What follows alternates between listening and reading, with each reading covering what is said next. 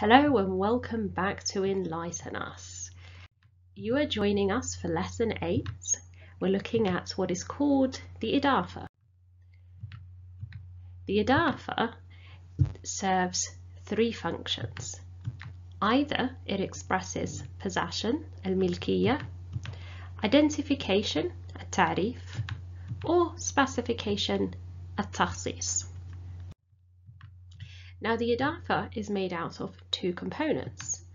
The first component is what we call al-mudaf. The mudaf tends to be common and it doesn't accept tanween, so no double fatha, dhamma or kasra. Also doesn't accept the ending noon.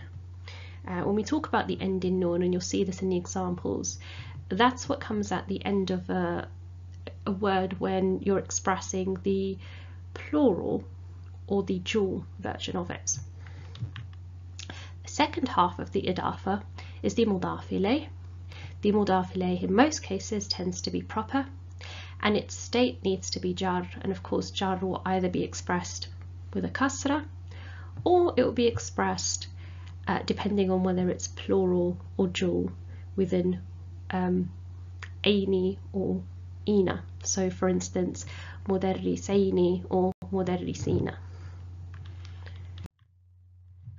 Let's start off by looking at some examples for possession and identification, so al-milkiyya wa ta'rif. So our first example is Kitabu Adil, Adil's book. Kitabu is our mudaf. In its original form, Kitabu would have been Kitabun, it would have had tanween. Also, it's common. So Kitabu meets the requirements of the mudaf that we just saw. Adil is our mudaf ilayh. In its original form, it would have been in rafa. As you can see here, it's in jar because it has kasra. And it's proper, and the reason it's proper is because it's an what's called an ism alam, so a proper noun. And we say this expresses both identification and possession because not only do we know that the book belongs to Adil, but in a longer sentence, I want Adil's book, for instance, what I'm saying is that I want the book that belongs to Adil, not any of the other books, but also I want Adil's book, not Adil's bag or his pen, etc. So I'm identifying a specific item among other items. So not only expressing possession, I'm also identifying it among other items. Let's have a look at another example. Kutubul mutaqqafina, the intellectuals' books. This could be books written by intellectuals, for instance. Kutubu is our mudaf, and again you'll notice that in its original form it would have had tanween, so there's no tanween there. And it's common, and we know that it's common because there's no al or any other indicator of properness.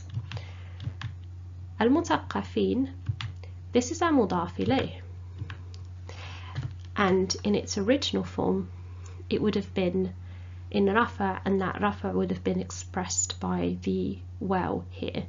Instead, it's mutaqqafina, and that's how jar is being expressed, because this is plural. And it's proper because it's preceded by al. Now let's have a look at an example for identification, for ta'rif.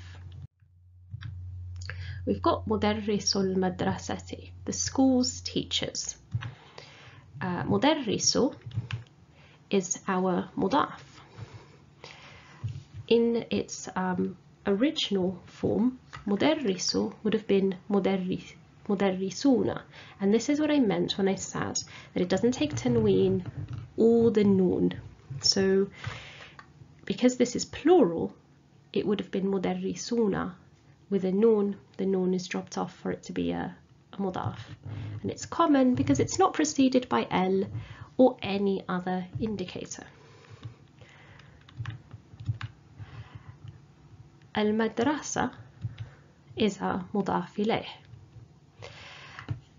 In its original form, it would have been مدرسة, so it wouldn't have been in jar, and of course it wouldn't have had L.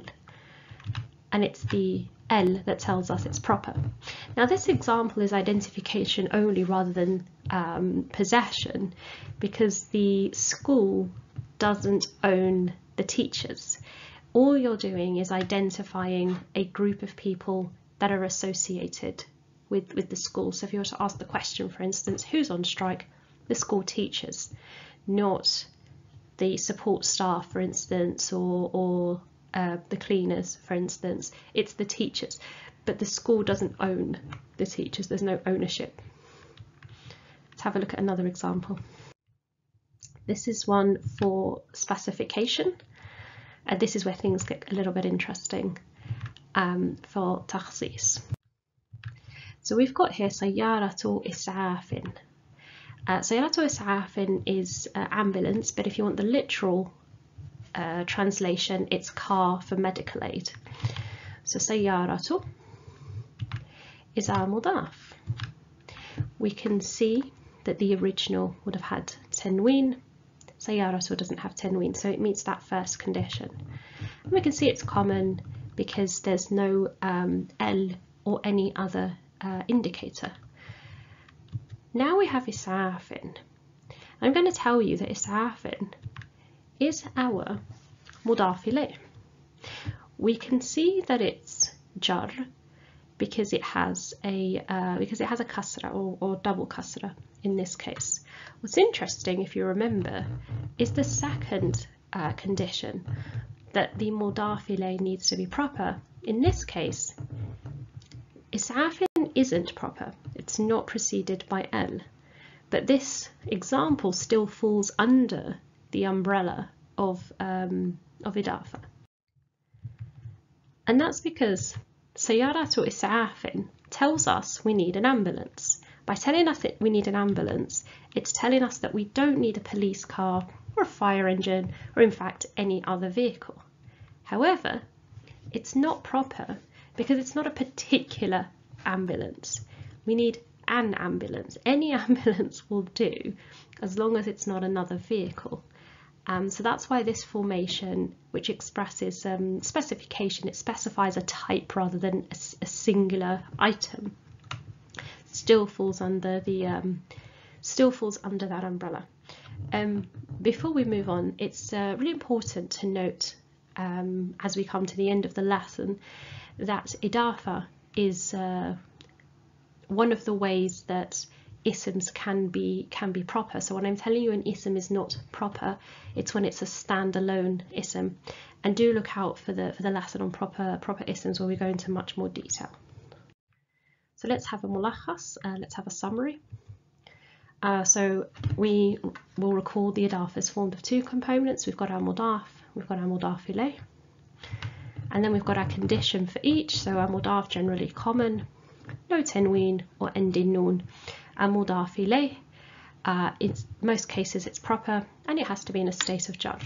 It's worth reiterating here that when we're talking about the ending noon, we're not talking about when the noon is part of the word. We're talking about when it's a suffix to express that the word is plural, or that the word, the ism specifically is plural or dual, where it's been attached to express that, not when it's part of the original word. I think we've come to the end. Thank you for joining us, and of course don't forget to like, comment, subscribe, hit that notification bell, and of course check out the description box for additional resources.